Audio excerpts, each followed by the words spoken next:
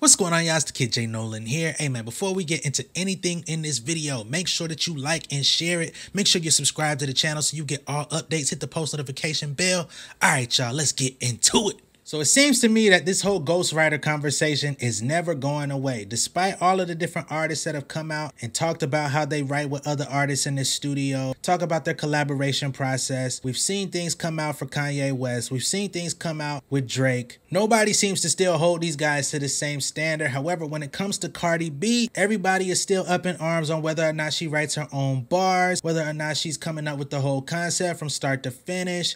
People know that she writes or, collaborates with Pardison Fontaine pretty frequently, and they basically have given him all of the writing credit for her music. They don't feel like she does anything in the studio except jump on the track. We all know that she got the new feature out with Fendi the rapper called Point Me To, and she dropped a pretty dope verse on there. It's not really my type of music. This whole vibe just doesn't really gel with my personal taste as far as hip hop goes.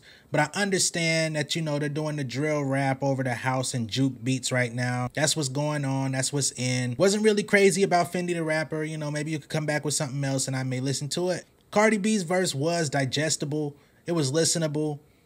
She had some bars in there that was cool, but just on that beat, that style, it just didn't really suit me. But now you got Spotify head of urban music, Carl Cherry, who came out and said, I don't care who writes it.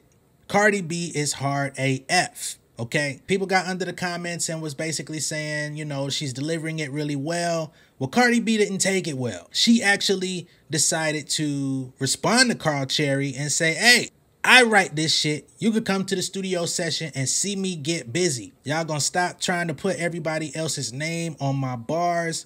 I do this now. And along with that, she actually posted the credits to the record. All right. So on this song, you got the credits of produced by Jordan Loud.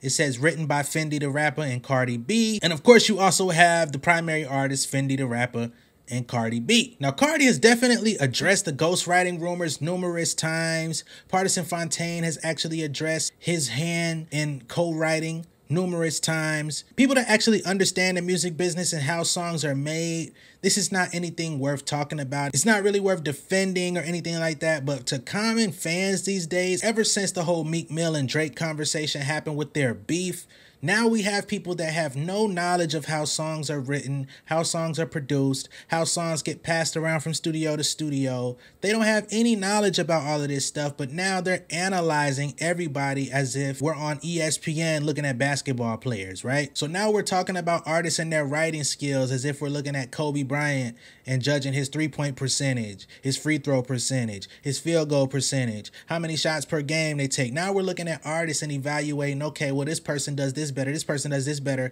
and we really don't know what the fuck these people are doing in the studio because we're not there with them. But in this video, I did want to go ahead and play y'all some audio clips of Cardi B and Pardison Fontaine talking about how they work in the studio. Okay, so I got a clip of Cardi B when she went on Vlad and she talked about how she's been writing her music ever since the Gangsta Bitch days, okay? She came in writing her own shit. She still writes her own shit. It's not like she came into the game and was just ushered in with a notebook and somebody told her to go record. Pardison Fontaine, he actually had numerous interviews with like Sway and different people early on in the game when he got discovered after Bodak Yellow and all of that stuff, and then he put out his own project. So he was going around doing interviews, and of course everybody wanted to know, how did you meet Cardi? How did y'all come into working together? So he actually explained it. So I'm gonna go ahead and play these clips for y'all. I guess a lot of people just assume that you are a ghostwriter or you got, someone's just writing for you, but you actually do all your own shit. Yeah, the thing is that I'm from New York. I'm from New York, and I listen to hip hop like practically my whole life. And then as I'm writing things, I study when these guys be freestyling, what is considered bars, what I consider metaphors, and it's just like and this is why I'm so grateful that I went to school, because I get to put things together. Like my vocabulary is not the greatest, but I do read. I just decide to go this route because it's like street lingo, like what's up? When you may have to help out a female artist, how do you tap in like that?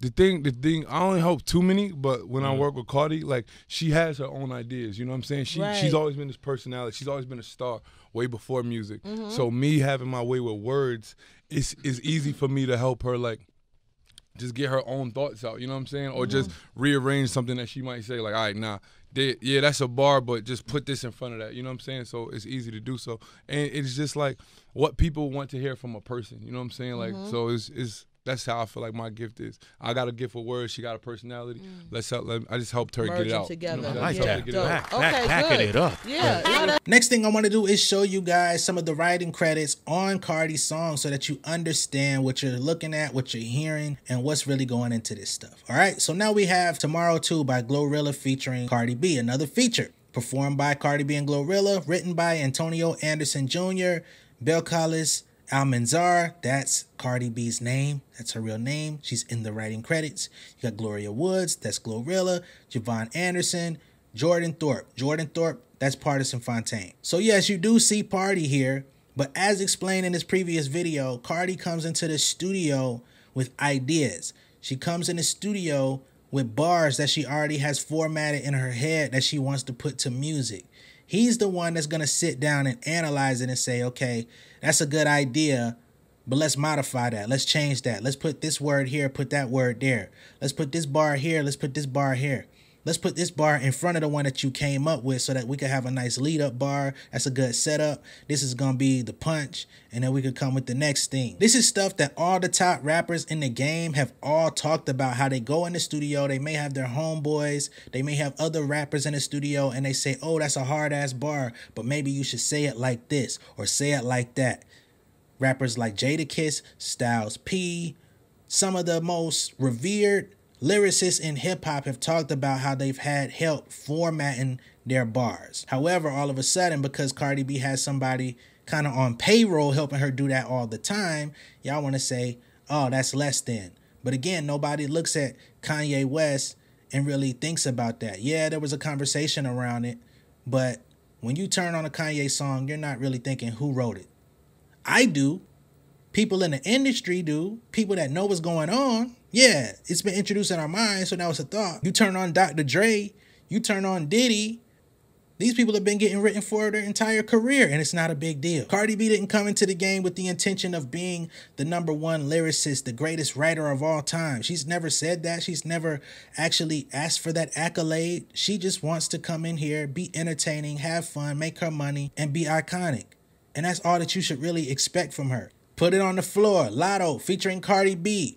Performed by Cardi B and Lotto. Written by Alyssa Stevens, that's Lotto. Belcalis Almanzar, that's Cardi. Born Immaculate, he's part of D4L. Broderick Thompson, Carlos Walker, that's Shout It Low.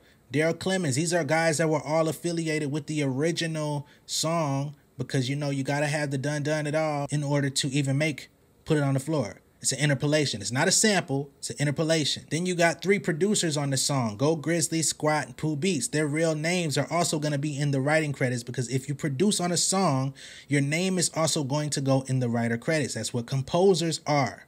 Okay? So again, if you don't have any experience in the music industry, even though the credits can be written right in front of you, you still have to have a music business comprehension in order to understand what it is that you're reading. This is why a lot of artists go to record labels. They understand basic meanings of words. They look at a contract, they sign it, and then be regretting that shit later. Because yeah, you may understand what these words in isolation mean. You may understand what you think that sentence is supposed to be saying, but you really don't know what they're saying to you. You're going to need somebody else. You're going to need another set of eyes to decipher the code. Now, I could see if Cardi B was putting out music and it just said performed by Cardi B and her real name was nowhere in the writing credits, like every song she put out was just primarily written by Pardison Fontaine and she didn't have anything to do with it, like I said, like a J-Lo or like an R&B singer that just goes in the studio and records what people put on paper for them. All right, maybe that could be a criticism. But again, I still don't see that being the case because again, she didn't come in with the intention of being a top 25, top 10, top 5 lyricist of all time. She's not trying to be the greatest rapper of all time.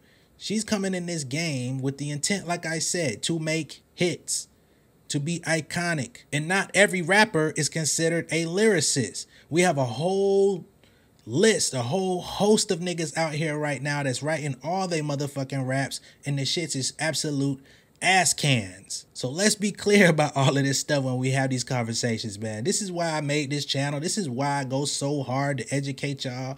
And I want y'all to understand, I am not Barty gang, okay? I respect Cardi B. I like her a lot. Her personality shines through. She's dope. But guess what? I also have a respect for Nicki Minaj, right? She's an iconic artist. She was the only one that was out for years. She held down the stake and the flag and the mantle of female rap when nobody else was able to, when nobody else perhaps wanted to, and when no one else could. She did it. She has verses today that still can't be fucked with. Her pen, when she gets in her real zone, when she wants to fucking rap circles around motherfuckers, she's gonna rap circles around you. I did not make this channel to shit on Nicki Minaj. I did not make this channel to go against the Barbs.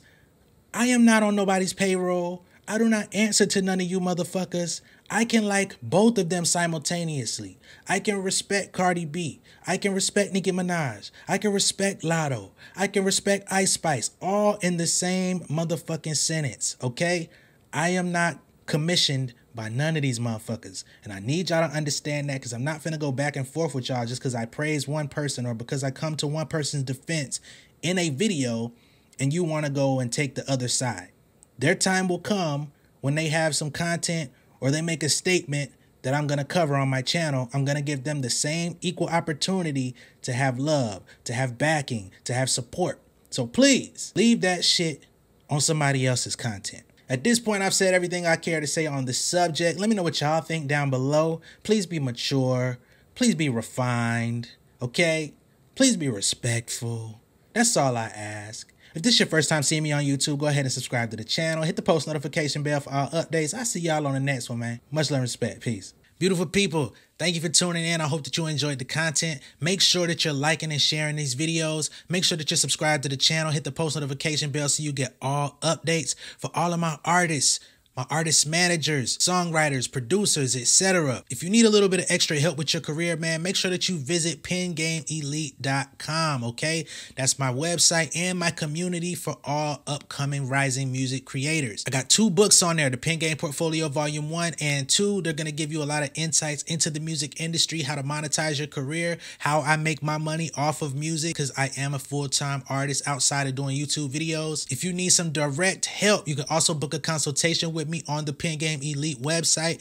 And I also have a Pen Game Elite membership. The free tier gives you access to all of these videos that I post on YouTube and a community of people where you can engage. But I do have the membership plus, okay? You can join that for $50 a month or $500 a year, and I will actually go in and do all of the grunt work for you. If you're not registering your songs on your PROs, if you're not with Song Trust or the MLC, if all your collection agencies and all of that stuff are not up to par or up to date, I will go in there and update all of that for you. If you need help uploading your music to a distributor like DistroKid, United Masters, etc., and you've been making mistakes, you've been claiming content ID on material that you really don't own, hey man, stop stealing people's money. If you do this stuff the right way, you're gonna make it anyway, okay? You can join the membership plus, and again, I will do the work for you, and you're gonna get a free consultation every month just for joining. You're also gonna get the 2 books for free soon as you join the membership plus. All right, much love and respect. I'll catch y'all later. Peace.